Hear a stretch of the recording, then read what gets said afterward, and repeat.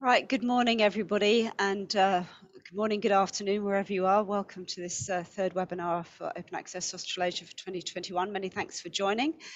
My name's Ginny Barber. I'm the Director of Open Access Australasia. We're a membership organisation. We're supported by 20 universities in Australia, 8 in New Zealand, and we have affiliate members, Creative Commons Australia, Toa Toa in New Zealand, and new affiliate members, ALIA, Wikimedia, and the Australian Digital Alliance.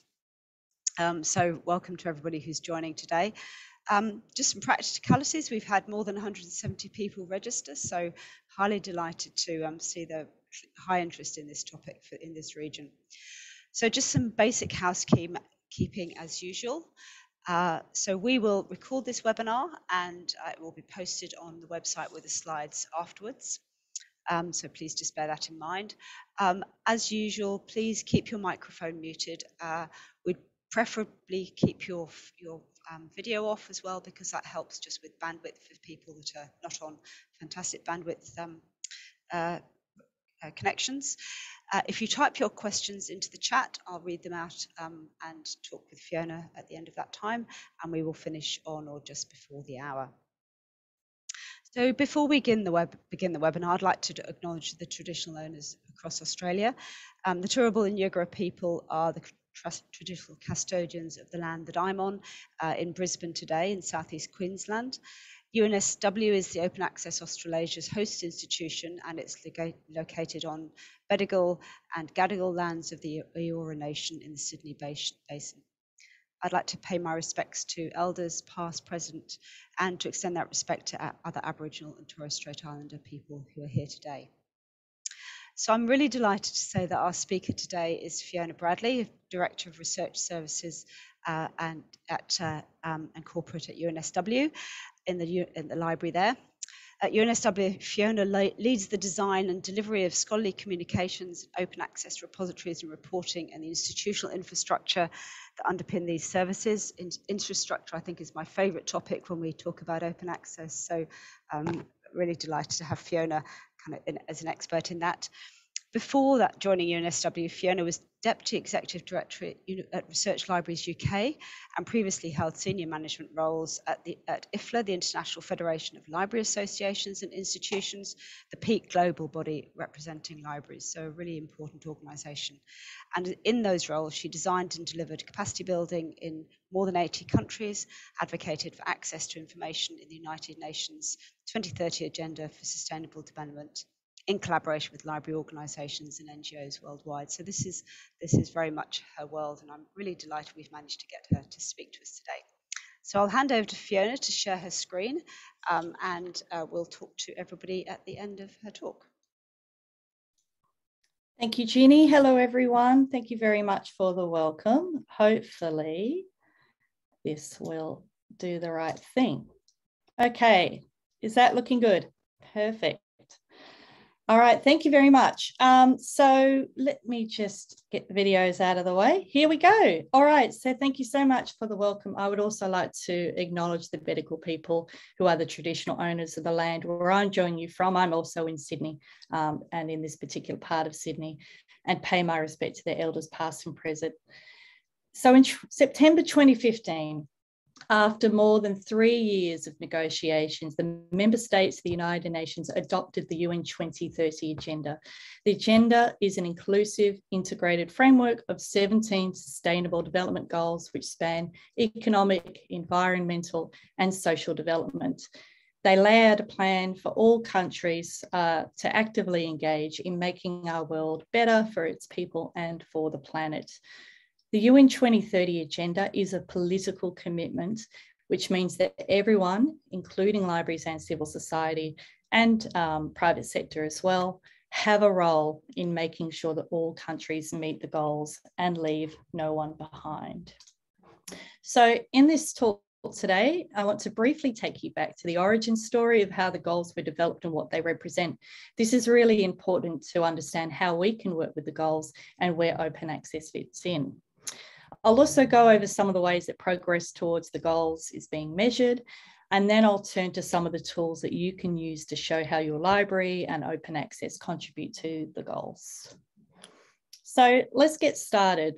So the SDGs are one part of the UN's 2030 Agenda for Sustainable Development, which helps UN member states really focus their attention on poverty eradication, climate change, and the development of all people. So the outcomes are not legally binding. However, the monitoring and follow-up process is taken very seriously and includes both thematic and voluntary national reviews every year as part of the UN high-level political forum. So there are two things I want you to keep in mind throughout this presentation. Everybody, or most people now know about the SDGs, but Agenda 2030 is more than the SDGs. And the reason why that's important, I'll come to in a couple of minutes. And the purpose of the SDGs and the purpose of Agenda 2030 is for UN member states to achieve the goals. And that's also important to keep a focus on, as I'll go into later.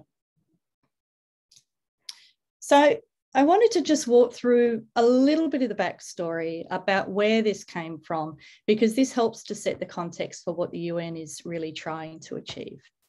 So before the SDGs were the Millennium Development Goals that ended in 2015. Success in achieving the MDGs was very mixed. Some progress in some areas and not so good in others. As the UN neared the end of the MDG process, various conferences and documents began to lay the groundwork to negotiate the next process. Starting in 2012, this part became known as the post-2015 process. So you often see a lot of documents around that talk about post-2015. From the outset, the post-2015 process was intended to be much more inclusive than the MDGs, which were very top-down. It's probably a little bit apocryphal, but there were a lot of stories about essentially one person at the very end of the MDGs sitting in a room in the office, writing them out, and that's how they came to be. SDGs were very different. What this meant was that civil society would be able to play a much bigger role than ever before in advocacy and helping to shape the new agenda. So over the 3 years between 2012 to 2015, this was an extremely intensive and political process. So libraries got involved very early on. IFLA took the lead in this work as they have consultative status with ECOSOC, which is the Economic and Social Committee, which means that they are allowed to register to participate in UN meetings as part of the civil society delegations. So this work was largely led by just a couple of staff at IFLA in close collaboration with the board, and 2 of the US-based governing board members at that time were able to attend all the UN meetings in New York. So I'm able to share a little bit of this origin story with you because before I came to UNSW, I was one of those staff members. And my job was to respond to consultations, prepare briefings for ministers, build coalitions with other NGOs, train librarians to respond in their own countries, and write a lot of advocacy toolkits. And I also got my turn to attend sessions at UN in New York. This was my view at one of the meetings, and a number of other conferences with stakeholders and ministers over that period of time. It was a huge amount of work, but a lot of fun too, to be honest, if you're into this sort of thing. So why did libraries get involved so early to do all this work? So past experience had shown that the process matters. So the way these processes work, documents and positions are built up over many, many iterations and a long period of time. So if we wanted our issues to be part of the agenda at the end, libraries needed to have a seat at the table from the start. So the other reason is that the intention with the 2030 agenda was to have some influence in shaping where governments allocate their attention and resources. And so this was a really huge opportunity to build the case to invest in access to information.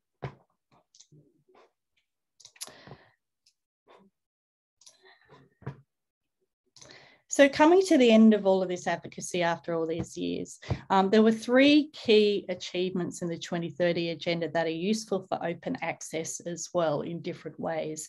So firstly, universal literacy was recognised in the vision for the agenda. So I mentioned earlier that the 2030 agenda is more than the SDGs. So the very first part of the document, if you go and have a look at it, also includes this outline of a vision of the world in 2030. So this was a really great surprise, because this was something that we had asked for, and it was amazing to open up the final text and see this language there. Secondly, in collaboration with a lot of other stakeholders and partners, and talking to a lot of member state representatives, access to information was recognised in the SDGs themselves. This is target 1610 that gets referred to a lot, which is about ensuring public access to information and protecting fundamental freedoms. And third, with the support of library colleagues and a lot of other stakeholders in a few very key countries, the inclusion of the indicator, which is 1610.2, which is about the number of countries that adopt and implement constitutional, statutory and all policy guarantees for public access to information, which is very technical, but quite important. The indicators matter because these are what help track progress towards meeting the goals. You know, it's that whole thing about what gets measured is what matters. So apart from access to information issues, there was a lot of advocacy from libraries and others to support targets around things like access to the internet, ICTs and culture, both of which in turn also contribute to open access, because without access to the internet, you can't access anything online. Without culture, you cannot recognise the value of local and multilingual knowledge. So you probably already know the 17 SDGs address issues like land, water, poverty, education, industry. Some of these are not particularly controversial, others are. As you can imagine, the goal on peace and justice, which is where we find access to information, was really very challenging for member states to agree on. And there was a period of time where this entire goal was at risk of being dropped from the whole framework. So that's how political these issues can be. The language about public access to information itself changed multiple times. And an additional challenge in terms of advocacy is that many civil society organisations define access to information only in the very specific context of right to information laws or freedom of information to government. But it's really critical to us as library people, as open access advocates, that it really also consider access more broadly. And so it was quite a big success to have it adopted in this form. So you might have noticed, there's a lot here about information, there's a lot about public access, literacy, that sort of thing. Some words are not included anywhere in these statements. So nowhere are there any words specifically about libraries or open access. And that's really, it's a compromise, because in a process as high level and consensus driven as this, you have to really identify the language that will get other stakeholders on board. It's also really necessary to get on board other players in civil society with big voices, the other NGOs, media organisations, rights activists, before you can even start making that case to governments. And then the key in turn is to be able to use your new coalitions to advocate for the specifics of what you want to achieve. Stepping back from this sort of framing and language and how access to information is used sits within a much larger human rights-based context. So there are many NGOs and campaigners who for decades have worked on issues like freedom of expression, access to information, and have argued that access to information is fundamental to democracy and underpins the achievement of all other human rights. So you can really hear echoes of that approach when we talk about things like access to information and open access underpinning the achievement of all the other SDGs. So that's nearly enough about the background and what the SDGs mean. And because we're talking about open access here, I'll talk to now specifically what this all means. So while the 2030 agenda does not include the phrase open access specifically, there's an obvious connection to those targets in the SDGs. Public access to information through means such as open access helps people to exercise their civil and political rights, to be economically active, to learn new skills, to enrich their cultural identity, and to take part in decision making. These were all things that were called for in the Lyon Declaration. However, as I mentioned before, the 2030 Agenda is also broader than the SDGs and includes discussion about a range of related issues such as monitoring, financing, and partnerships to support the goals. So in other words, who's going to pay for it and how will we know when the goals have been met?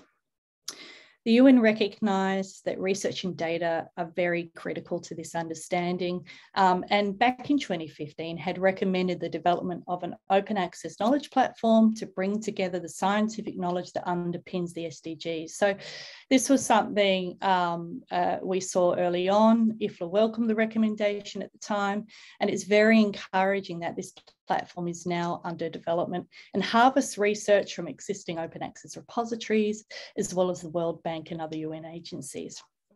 And what this demonstrates, I think, is very high level global recognition of the value of open access in helping to meet global challenges.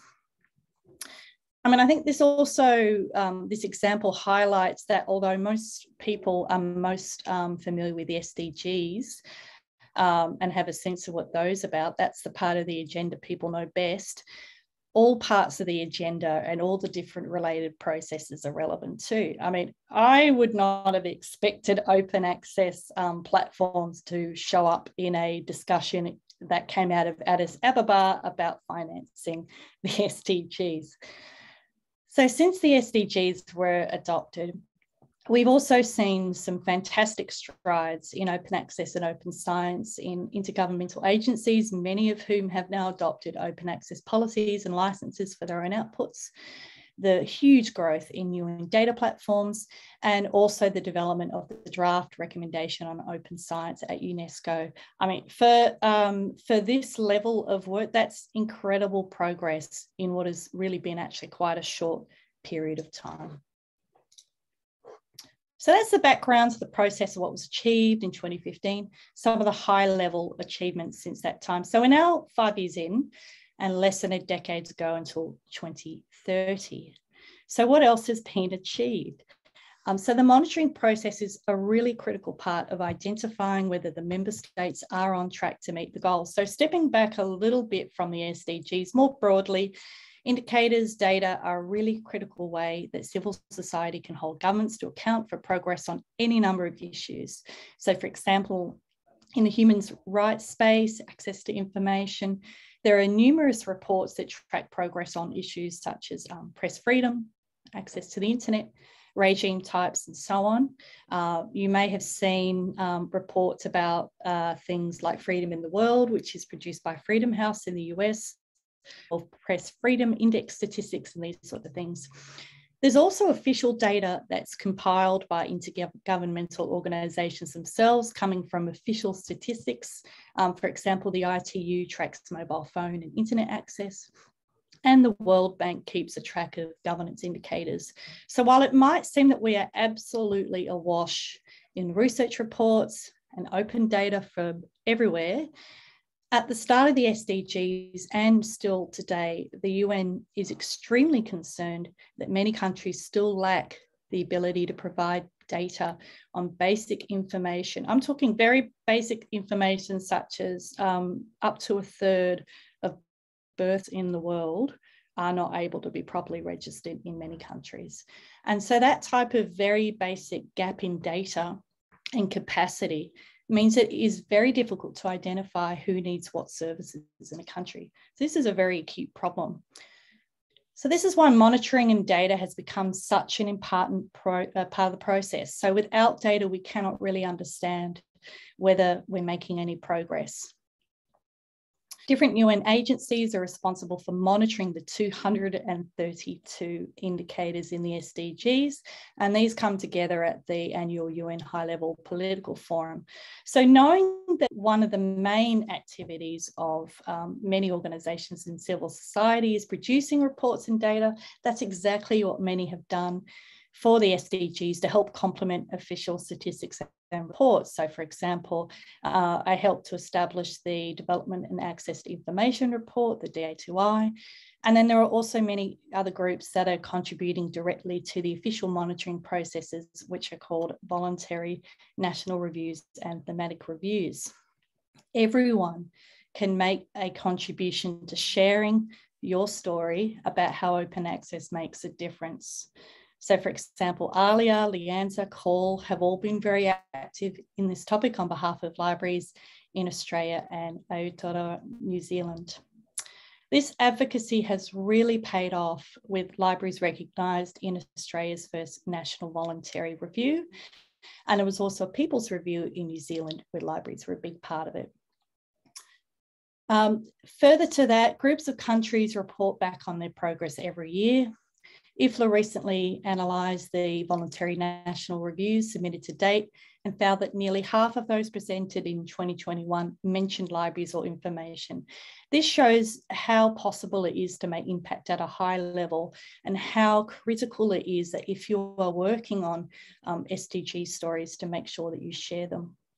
Your stories could be big or local, but it's the impact that matters. For example, stories about open access might look at how access to research helped identify existing treatments that would be useful for COVID-19, or make more visible neglected tropical diseases that lack sufficient funding and attention.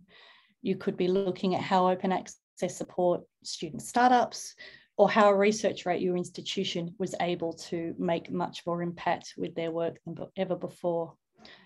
Your stories could be about the difference your whole library makes, or the impact of one researcher or one discovery on the lives of others. So back in 2015, I would sometimes hear access to information had been totally solved, not a problem anymore, because everybody has a phone and lots of countries have right to information laws. But as librarians, we know that the digital divide, gaps in literacy skills exist in every library, community and country. Since 2015, we've seen the rise of misinformation and disinformation as key concerns in elections and around the pandemic.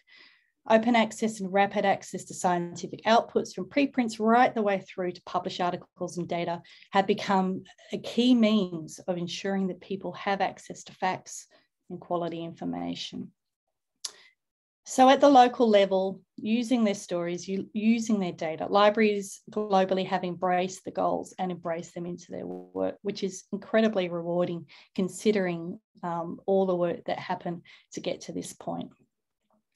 Much of this work has involved mapping stories and showing how open access and access to information underpin each of the goals in different communities. So this is a wonderful way to raise awareness about the roles of the goals in each of our daily lives. Many universities have also adopted strategies around grand challenges and are also undertaking research that supports the SDGs. So this is another way to make a contribution. But if you're doing that at the local level, I would also strongly encourage you to go further and share these stories with Call, Consul, Alia, Lianza and IFLA. It's absolutely critical to have these stories and data to contribute to the civil society story, to the library story, as the official monitoring process continues. I mean, I think this is important to remember too, because it's important, as I said earlier, to keep a focus on what are the SDGs for.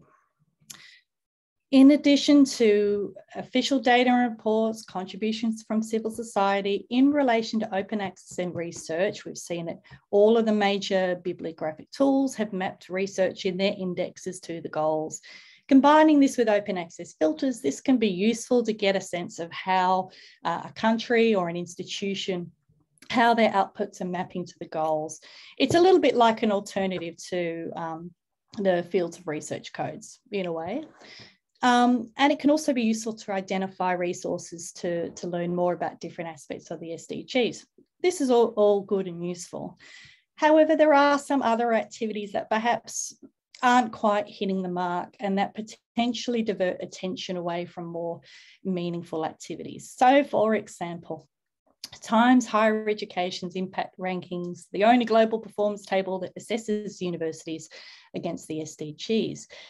But in my opinion, I think the ranking is a little bit of a missed opportunity to show just how much universities are contributing to open access research and their communities, because this is not contributing to official monitoring.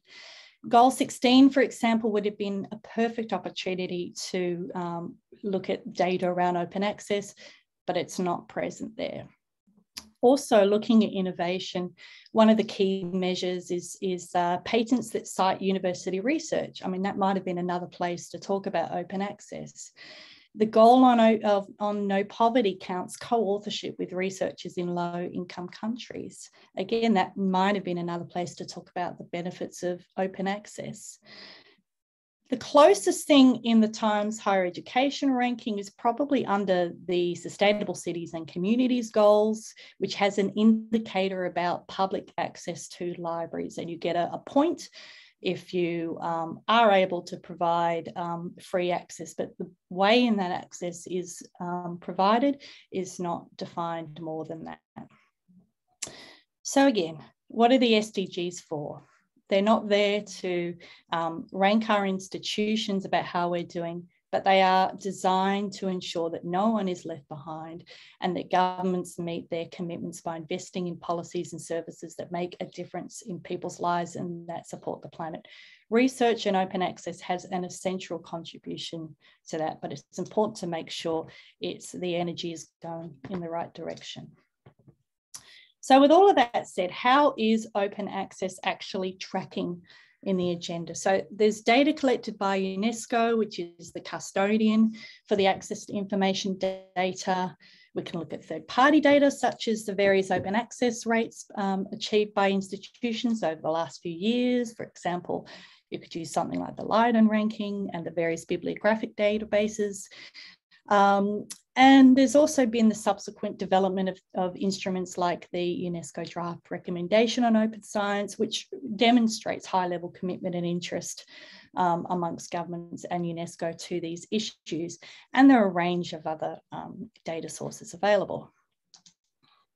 In addition to that, there are numerous reports coming out now. Each year, a narrative report comments on progress towards the goals. And as you can see here, there's been some progress in these sorts of related areas around right to information, access to data, but there are still significant challenges and gaps. So, for example, the latest report commenting on data has specifically noted the contributions of civil society, the private sector and academia, but that there are still many gaps left to fill. So notwithstanding the necessity for data, there's been a sense that the level of investment has kind of started to flatline a little bit. And the UN notes that the enabling capacity and support required in different countries has not risen accordingly, unfortunately. And this is even in the face of all the challenges around the need for data to meet the challenges of the pandemic. And if you really want to get technical, there are also a number of databases where you can get right into all of the indicators themselves to get a sense of progress.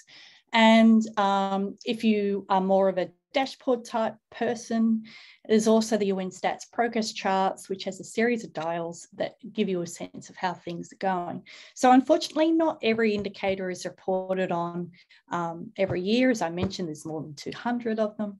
But I think you'll get a sense of the challenges involved in all of these issues from this year's report on Goal 16, the Peace and Justice Goal, to see that overall the picture is very mixed. So unfortunately, in some areas, while things are going well, in others, things are not. So press freedom, internet access, for example, are just some of the challenges still being faced in many countries. And it's important to remember also, and put things in perspective, to remember that over half the world is still not connected to the internet. So that's what's happening at the global monitoring level. and also some inspiration about how you can use stories to get involved. So if you are interested in doing more to look at how to measure your contribution and the contribution of open access to the SDGs, where should you start? So I think one other thing just to keep in mind is I've summarised sort of a huge political process here that's very complex. But I think one thing just to keep in mind is that the relative importance not only of the SDGs, but also the various goals does vary widely in different countries. And even amongst looking at our institutional level, our universities and institutions are all doing different things in this space. So I have frequently described the SDGs as really just one tool in your toolkit of different ways that you advocate to others. There might be some, in some cases, more relevant than others. It really depends on who you're speaking to. So if you are wanting to get involved, some resources. So I mentioned before, you can use storytelling approaches, you can gather data from all sorts of different sources to make the case about access to information, libraries, and open access. So there's a huge amount of information available now, but you could start just by looking at your own library's plans and objectives. And there are a couple of libraries that have already mapped their work in this way. You can look at your institution's strategic plan, particularly if they talk about global challenges or the SDGs. You can look at the resources from ALIA, Leanne's Call and Consul. There are a range of sustainable development university guides. And then also IFLA has numerous resources on this. So the report on the left was our first effort at mapping stories to the goals. And this has been repeated in a lot of different countries and updated over time by others, which is absolutely fantastic as new examples and stories come to light. And this has also been expanded through training materials and storytelling manuals and things like that to make it as easy as possible to do this work. So I'd like to finish here by just really encouraging you to get engaged with the process, to learn more about the SDGs, and also some of these other activities that are coming through now, such as the UNESCO draft recommendation, so that we can all collectively really keep the pressure on to make the most of opportunities at every level, locally, nationally and globally, to show the difference libraries, information and open access makes.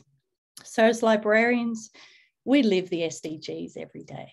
We innovate, we educate, we support sustainability, equity. So for us, the SDGs are not just a report card, they are really at the heart of everything that we do. But it's up to us now to tell others about it. So thank you.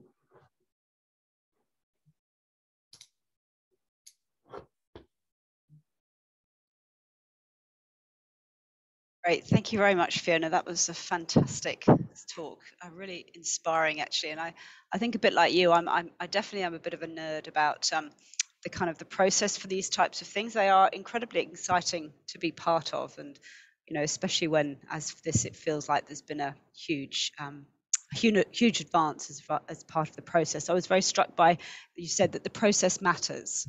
I thought that was a very telling quote, actually.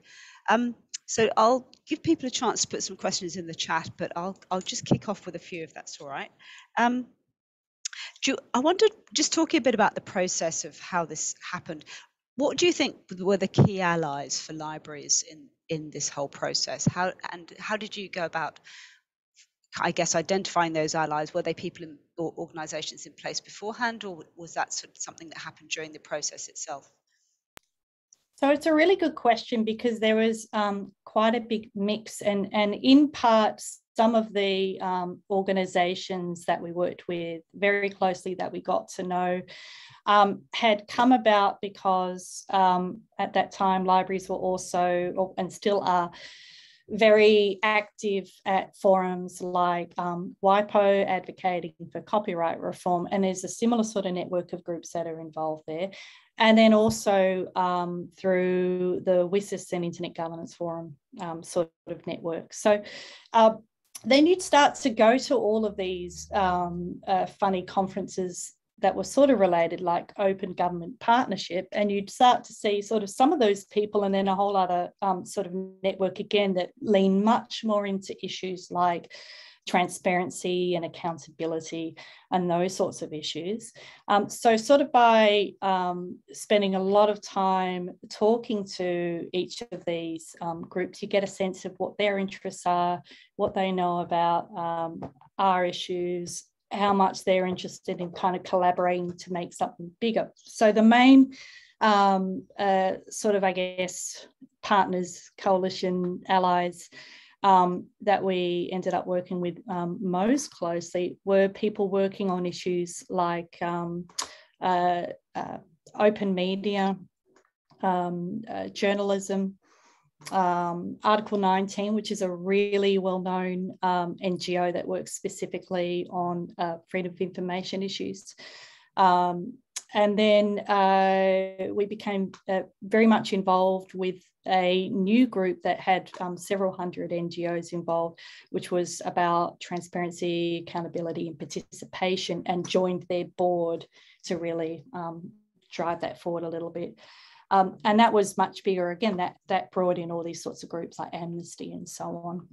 But it's really interesting because you sort of, it's funny to think about things that happen in sort of pre-corona times, because a lot of it was really just running around to all sorts of random meetings, wherever you could get access, wherever you could show up, and really just sitting in small discussions and breakout rooms with all different kinds of organisations, in a way trying to make friends and just explain, well, here's why libraries are here, and here's what we do, and here's how we can help each other. Yeah. And to what extent have those alliances continued? Are they still, I mean, I know you're not sort of at IFLA anymore, but do you think they have persisted, or was it a particular time that they came together for, do you think?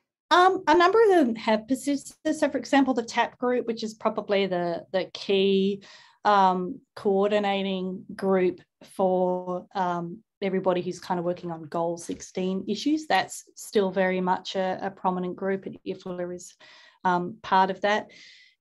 Some of the others come and go, but that's the nature of these things. It really depends on what you're working on at that time. And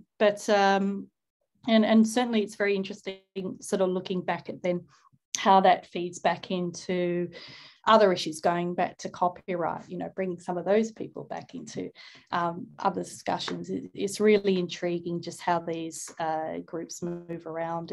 And some coalitions are, I guess, like friendships, some coalitions are absolutely very stable. They kind of have a very long life, and others are by necessity short for a very time limited purpose, and they don't persist, and that's fine. That's absolutely fine.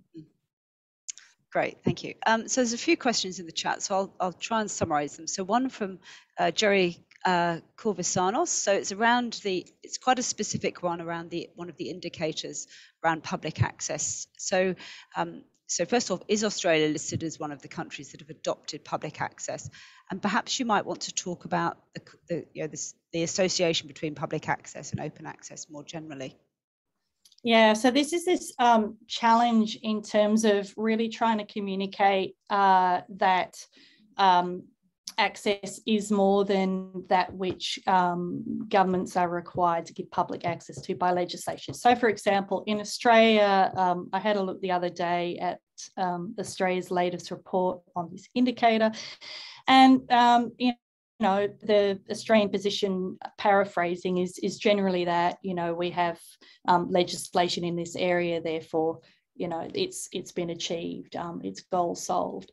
But that, in terms of the position that libraries took in this process, in thinking much more broadly about access, we wouldn't say it's really goal achieved until we are looking at some of those broader connected issues around open access to research or public access to the internet and things like that. So, in pretty much every country, there's still a fair bit of work to do in this area. But again, it comes back to how does each country in turn, sort of take these global targets, take the global indicators, and in a way they kind of get rewritten for slightly different purposes in every different context, because it's looking at what's most relevant in different regions. Yeah, I think that's a really great point, actually. That is that, you know, there's latitude to interpret them as appropriate, and that's really important. But then I think that comes down to the issue of needing, you know, to continue the advocacy at the local level to make sure that that level of detail is actually brought into discussions at your country level. Okay, so Keely Chapman's got a question about plans for post 2030 goals. What are your thoughts on that? Oh gosh, you know, I was thinking yesterday, it probably isn't all that far away before people start thinking about this. So much like the discussions really took off, you know, about 2012 for 2015. I think we might see something similar start to emerge in a couple of years. But the problem is also, I mean, it comes back to all the huge things that have kind of happened since 2015. It's actually been quite a difficult time for the world, if you think about it, all the things that have happened in the last couple of years, you know, whether that prompts earlier thinking or whether that kind of postpones that discussion a little bit, I'm not really sure. So it'll be one, I think, you know, really staying tuned for those who have contacts in this area, just to get a sense of what's going on and where those discussions start to spring up. Great. So I just wanted to kind of dig a bit into the question about you talked about the stories that we tell to promote the SDGs, and I guess in advocacy more generally, I think often we think that, you know, the data is what matters, but I wonder if you just expand on the idea of the stories and whether you feel like we're not doing that enough as perhaps advocates in our area. Yeah, I mean, I think it's been really intriguing to see this dual focus in terms of the high level reporting is clearly very much emphasizing both a very strong narrative as well as the data. So if you look at things like go in and have a look at the, you know, like the Australian, New Zealand National Voluntary Reviews, a lot of them are kind of quite story-based. You know, in this community, we introduced this particular service and it had this outcome.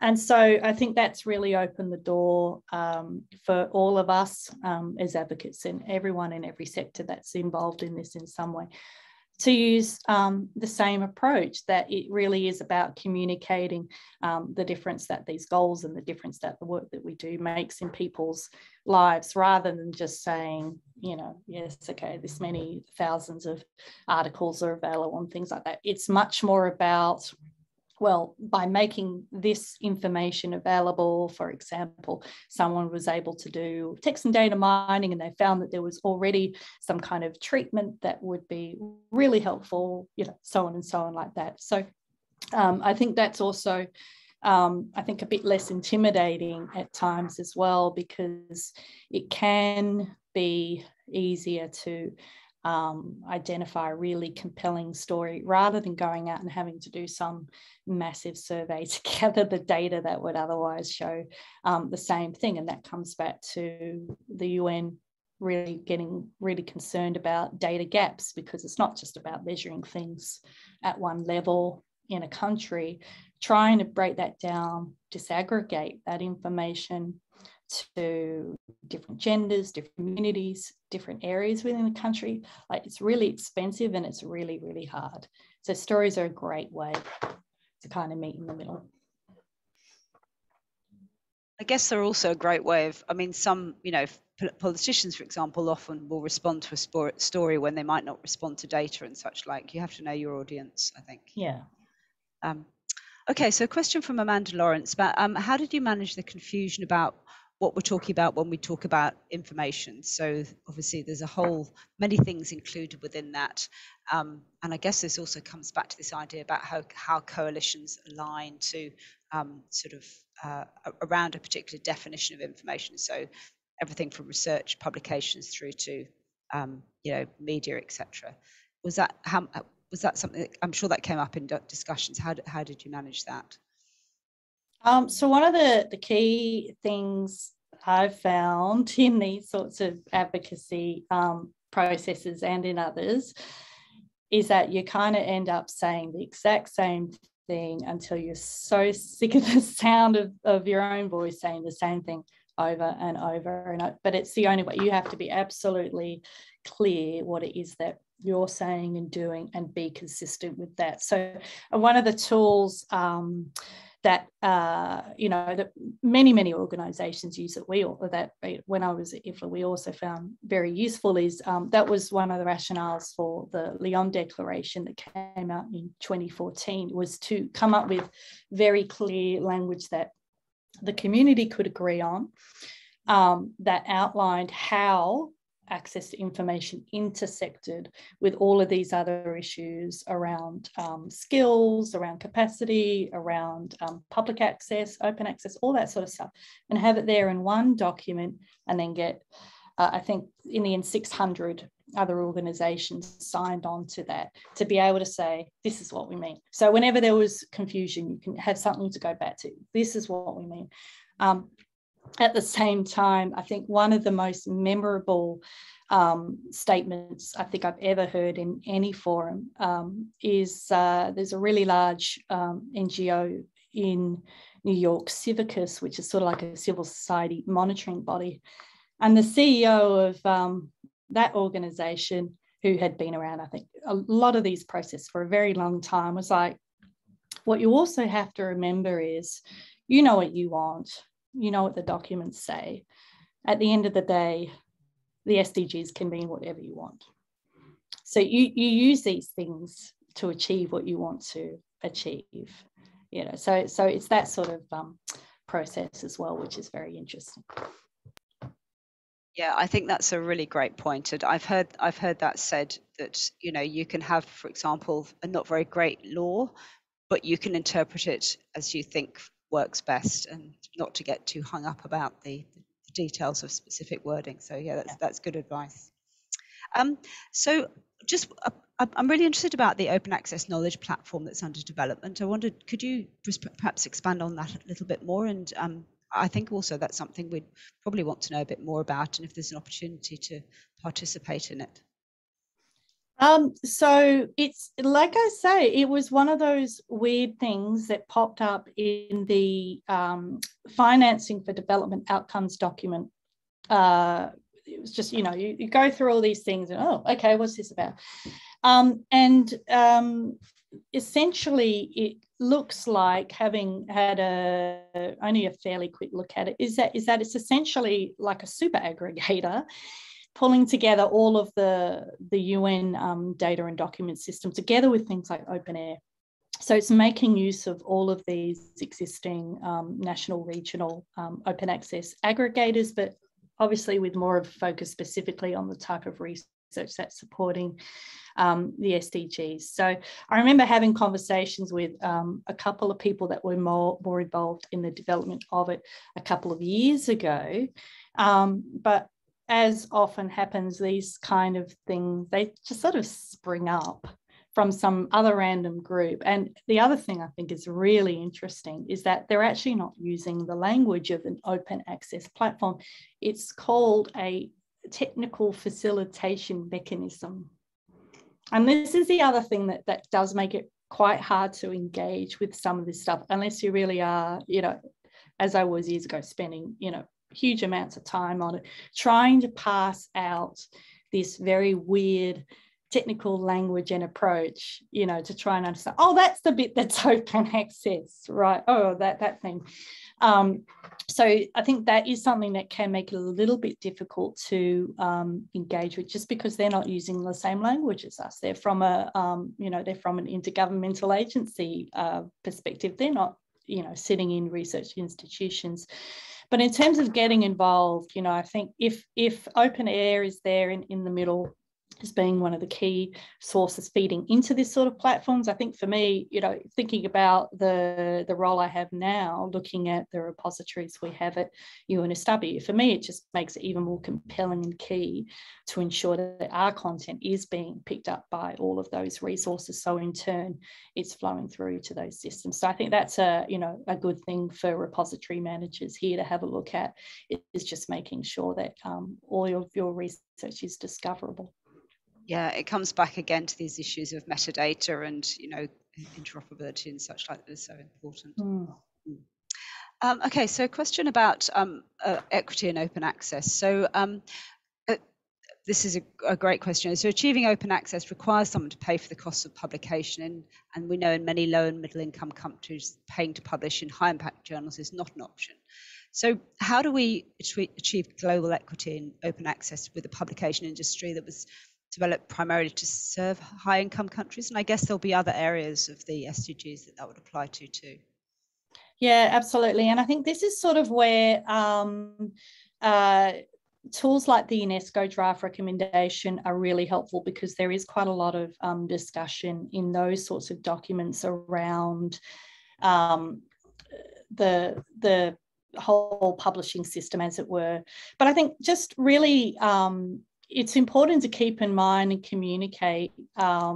So I've kind of done a slice through in this presentation and only just talked about the Australia-New Zealand perspective. But of course, you know, very much all of these sorts of discussions were taking place at the time with colleagues in a range of different economic and cultural contexts, and absolutely the sort of low middle income country groups. So there are different groups at the UN depending on their economic status. A lot of this was discussed at that time. And I think it's really important to keep in mind things like the developments around platforms for diamond journals. In looking, for example, at South Africa is extremely strong in the sort of diamond landscape, the regional platforms that we know in Latin America, but also remembering, if you look at the Directive of Open Access Journals, like it's still somewhere around 70% of open access journals don't charge an article processing charge. So we know that it's really only a subset of publishing that is sort of moving towards a paid model. There is a diversity of approaches. So hopefully, you know, all of that together really makes a case for a publishing system that's equitable, that's diverse, that recognises that different countries and different regions and different disciplines all will have their own way of achieving open access. I might just mention also at the IFLA level,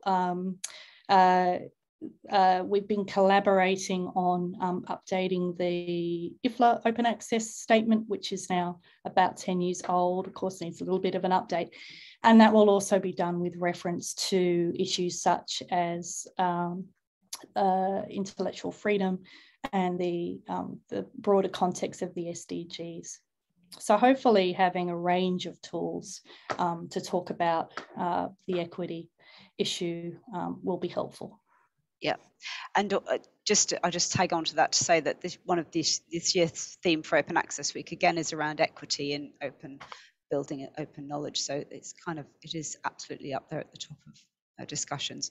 I'll just ask one last question. This is quite a specific one, but I'm curious to know whether there's an answer to it. So, do we have a mark field to capture research by SDG by each? Would that be possible? I mean, is that a feasible thing to do? I'm thinking particularly, but universities might want to be doing that for their own research. I've got to be honest, I don't know, but I like this idea, to be honest. I think that'd be quite handy. So we do know I just see a comment in the chat there, Lucy, so some of my favourite librarians are the activists who write to the Library of Congress more or less on a weekly basis, asking for new subject headings and things like that. That's how they spend their weekends. And I just think that's wonderful. So that does mean I think that there is an opportunity, if there are enough people interested in advocating for changes in our own systems. Absolutely, you can do it. More broadly, I I briefly mentioned all the bibliometric databases have kind of added these mappings in. It is tricky, of course, because, you know, dig into the details enough and you can see that, again, it's this process of mapping some subjects doesn't quite work neatly, and some topics are kind of getting dropped. But it does mean, I think, at least, you know, there is a lot of interest in how to discover things according to different themes and map them to different goals and targets and that sort of thing, which can be handy. Great. And I've just seen that Prue Mitchell has put something in about data for the SDG, a taxonomy for that. So I'm going to bring this to a close. Thank you very much, Fiona. That was a fantastic talk. I think really inspirational, actually. And I love the way that we're all kind of getting dug into the details now about how to actually, you know, how we might track this and follow it up. So thank you very much. And yeah, I really look forward to perhaps hearing you in a couple of years' time, seeing how we're tracking with this over the next couple of years. Thanks very much.